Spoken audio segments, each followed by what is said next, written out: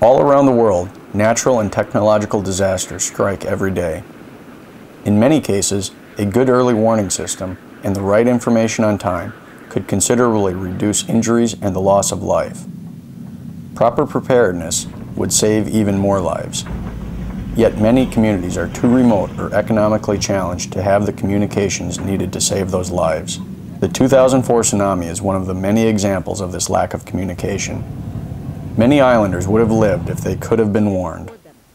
The earthquake had been recorded by the different geological institutes across the world, but the Indonesian population, as well as the population in Thailand, Sri Lanka, India, and Somalia, were not alerted, and the wave struck many of these countries as much as 10 hours after the earthquake was first detected. GDIN proposes to prevent that from happening again in such communities, and also to provide the right information to help people develop disaster-resistant communities. In the United States, there are over 568 tribes, Indian nations, sovereign nations, and GDIN can be really a resource not only for us, but for global-wide. And I think that's really what we're looking for.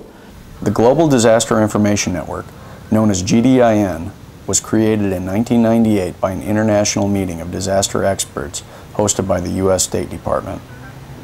The goal of this non-governmental organization is to establish early warning systems on territories where it needs, to facilitate the sharing of crucial information before and during a disaster, as well as to teach ways of reducing risks to hazards.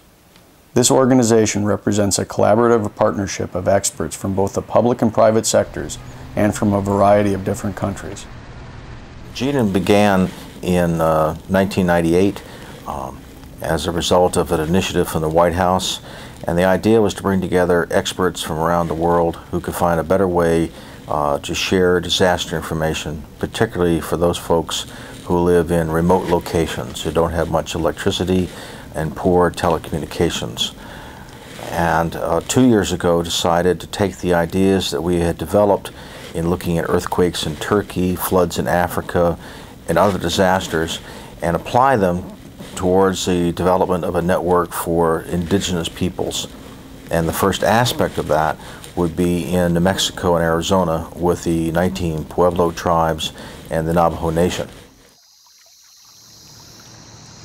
In the year 2000, the International Future Programs Department of the Organization for Economic Cooperation and Development, known as OECD, launched a 2-year project on emerging systemic risks to society.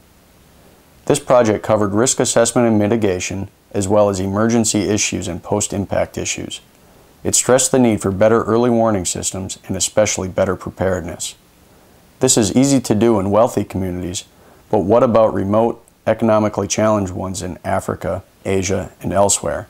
GDIN and OECD decided to create a partnership and pilot project with the Native American community of the United States to explore how to meet the challenge. We ended up with 36 policy recommendations. In the case of USA, we were required by the Department of State and the Global Disaster Information Network group to work on the case of a sample of Native American tribes, and we find out that they are facing a number of risks, and many of them are beyond the control of the local communities. We believe that they are also in a difficult situation to have sufficient local resources to be in a position to control the situation.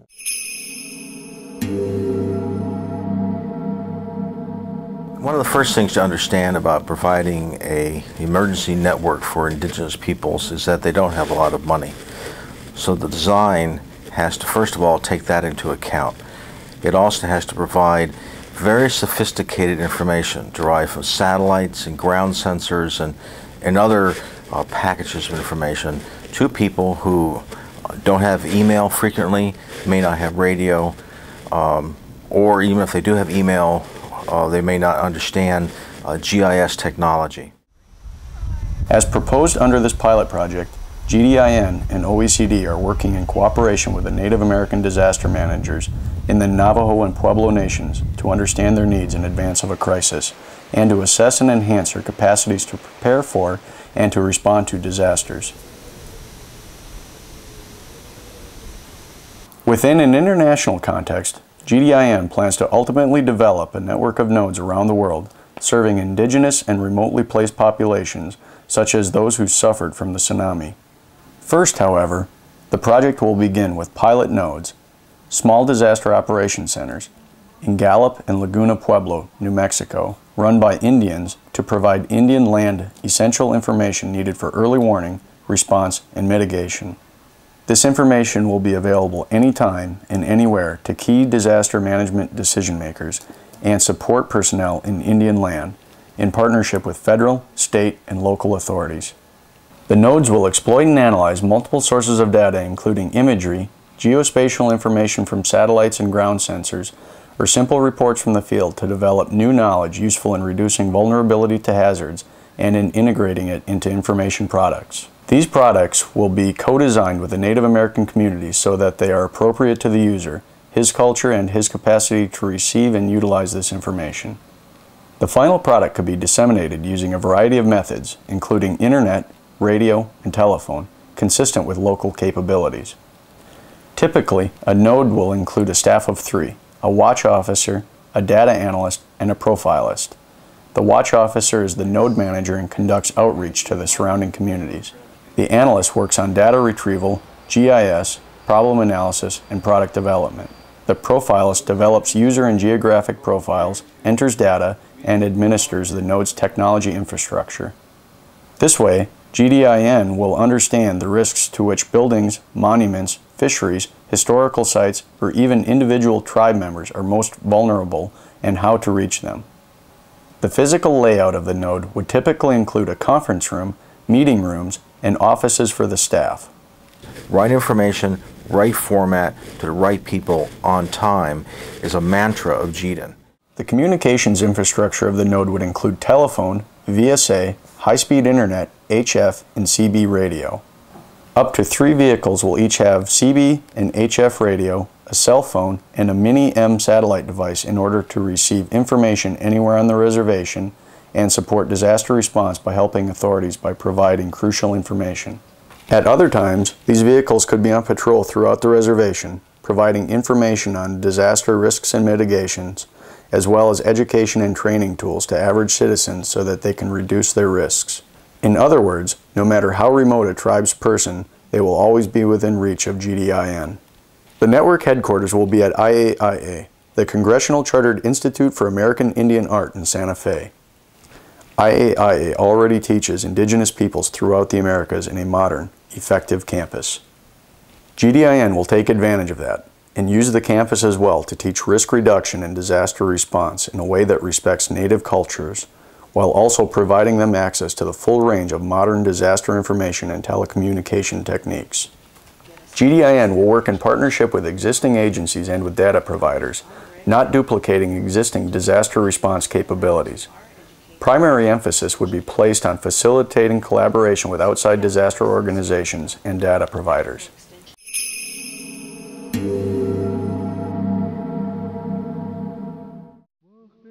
The Pueblo Nations number 19 separate enclaves of varying populations spread across the western half of New Mexico. Each pueblo has its own governor and administrative structure.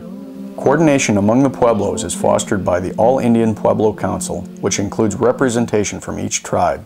Most tribes have poor telecommunications and are at risk from fires, floods, and other natural hazards, as well as hazardous fluids and gases from train derailments and pipeline disruptions.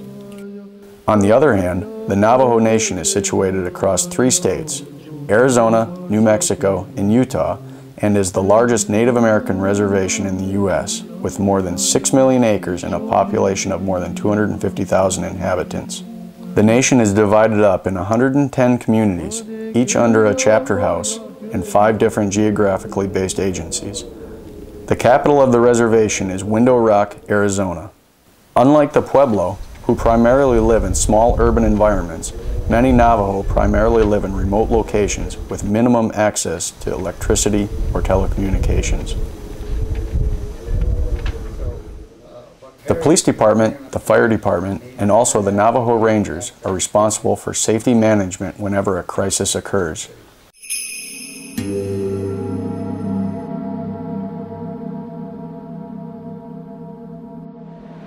A lot of natural or technological disasters happen on Indian land, and the means that the authorities have to protect their populations are really not enough. The lack of information is one of the critical difficulties they face, primarily due to poor telecommunications. Timely response is tough. Once the nodes are implemented, GDIN will work with Native American disaster managers to understand their needs in advance of a crisis and enhance their capabilities to respond. The difficulties we have specifically are that we have a very difficult time in ascertaining the extent of a lot of these operations. We don't know how much area is involved. Say in a forest fire, we can't readily tell how much of the forest has been burned or what acreage. In flood emergencies, we have no idea as far as the extent of the disaster itself. We can only guess and make educated guesses based on the area and empirical knowledge of that area. In the case of radionuclide contamination and the plumes that come up, we have absolutely no idea of the effect of those dust clouds and how far they travel.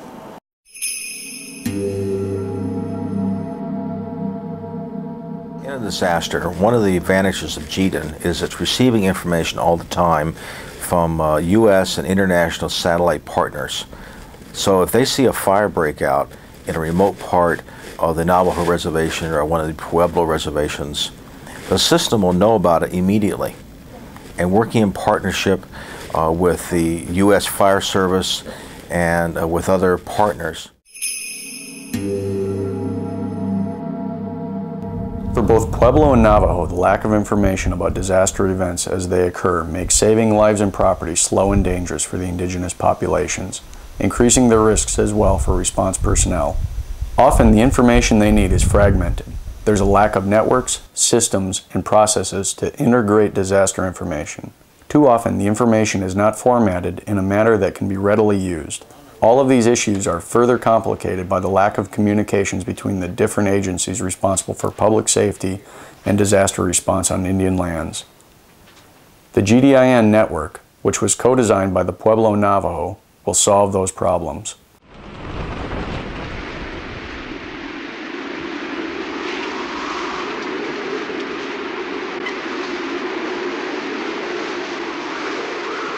We have a community emergency response team that's in place, and these are individuals throughout the community, and they represent certain areas in this community of ours. We come together, and these could be firefighters in the community health nurses, could be the preschools, the schools, and the government here, which I represent, being an administrator. So we come together and meet with outside agencies. The way we communicate is there's only one phone here at the chapter. The cell phones don't work in this valley, and we rely on the police department or the fire department to get messages across on top of the hill, wherever, that's how we would communicate.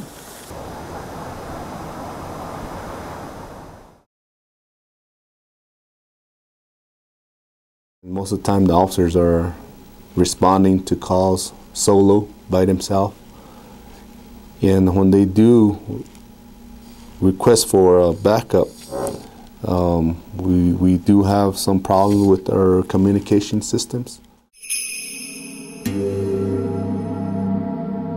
In a crisis, communication is king. If you don't have telecommunications and you don't have the right information, people die, property is lost. So what we do is, by merging the communications capacity of the node with the communications vehicles, we can provide data to any first responder who needs it anywhere in the tribe.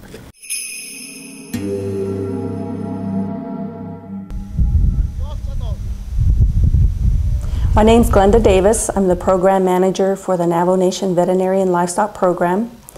We take care of the Navajo Nation's animal and livestock resources, And some of the things that we do are disease investigations, livestock treatments. We do a lot of diagnostic work.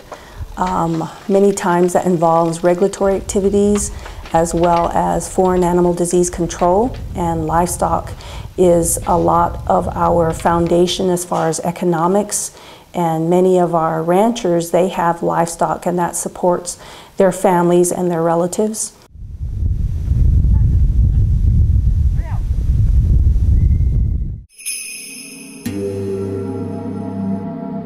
In order to help animals, it's much the same thing as helping humans. The Navajo Nation in particular is an agrarian nation that depends on wildlife, particularly deer and other animals for their economy. To help them, you basically use the same tools that you use to help humans.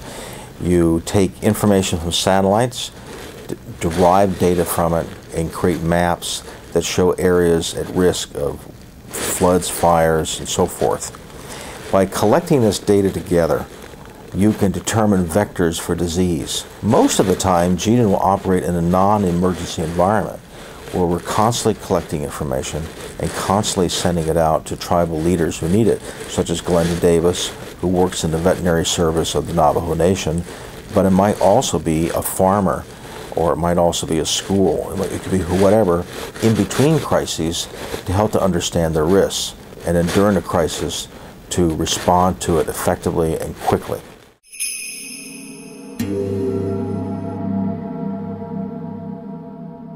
The GDIN project could be very valuable to us, and the reason for that is that we don't have a good method of getting good information back, detailed information back where it needs to go. GDIN, as I understand it, could give us that information back immediately, instantaneously. And that could go a long way to making decisions a lot quicker. And I would say that it would cut our time, conservative estimate, it would cut our time in half. I'm here to tell you, as President of the Navajo Nation, that I am in support of the Global Disaster Information Network and the legislation which is developed to provide a communications node on Navajo for emergency response and early warning to people. As I look at the GDIN, as I look at the proposal that you are about to look at, or as I ask you to review that proposal, we ask for your support. Indian country as a whole, many of the reservations, many of the pueblos have the same issues that we do. And I think this would be a good pilot for us to begin to start and look at how to better coordinate our efforts within Indian country. That brings some particular issues that are uncommon to other parts of the United States and possibly even uncommon to some parts of the world. But in many cases, as you look at indigenous people, some of those issues are also very common across the world. As you look at developing countries and as you look at areas that are beginning to industrialize themselves, that's where the Navajo Nation finds itself, and that's where many Indian nations find themselves. In conclusion, GDIN needs significant financial support to get this Indian pilot project off the ground. Once up and running, this initial node network will form the basis for establishing many other similar nodes around the United States to serve Native American and Native Alaskans, then eventually indigenous and remote populations in Canada and other parts of the Americas, then Africa and Asia. The need is great, the potential return in lives saved and property damage mitigated is enormous, and the solution is within our grasp. Through these networks of nodes, GDIN can meet its critical objective of getting the right information in the right form to the right people in time to make a critical difference in our ability to plan for, respond to, and mitigate a wide range of disaster events. But first we need to get the pilot project off the ground in Navajo and Pueblo nations.